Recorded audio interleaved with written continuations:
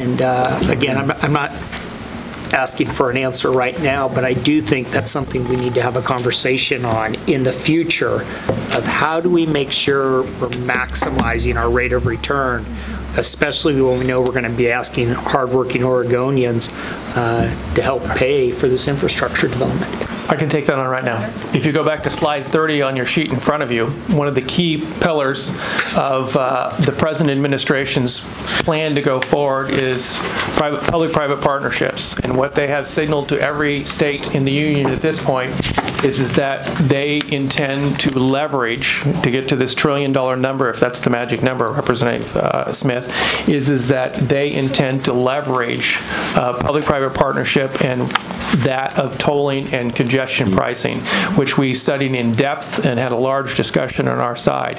The other thing is obviously the problem they have. I think there's a number throwing out there. I mean, the federal government, somebody out there in the last couple of weeks has proposed like a 36-cent gas tax increase in the federal government.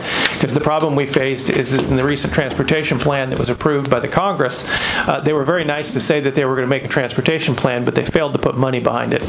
And so at this point, what we have heard in all the discussions is, which is why it is imperative, though it is unpopular, that's what legislators get paid for, it is imperative and unpopular to look at pre-construction tolling and the issue of congestion pricing, because that will be integrated into the future transportation plan coming out of the present administration. But you're absolutely correct. That's one of the leveraging points. That's why we put it in here. It takes about 2 years to basically set up the capability in the back room to do something like this, and we want to be prepared, Representative Smith, if they say, hey, where are the 10 projects in the country we can use as symbolic?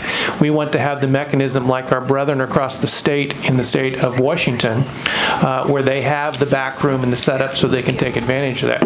And as I mentioned earlier, one of the discussions we're having right now, and thanks again, kudos to Director Garrett for leaning forward in the foxhole here, is discussions with our colleagues at the federal government on this issue and discussions with the state of Washington of if we have to get a back room really fast to take advantage of that, how do we do it and how could that be contracted out maybe with our neighbors across the river?